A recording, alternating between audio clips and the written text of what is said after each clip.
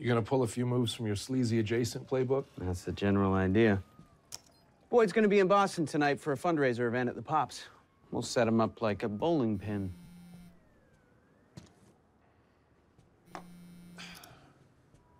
Yeah. Oh, you pick up the phone. I thought maybe you couldn't answer because you broke your hand when you drove the fucking car through the office building. I didn't get hurt at all. You think this is funny?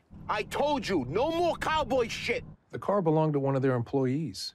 I was returning it. Listen, wise ass, my boss almost punched my ticket because of you. Well, maybe that's a good thing, because members of my unit are falling from the sky like raindrops, and you haven't done shit. Hey, I want everything you got on New Age. You understand? Fine. That's why I answered the phone this time. I actually have a reason to talk to you.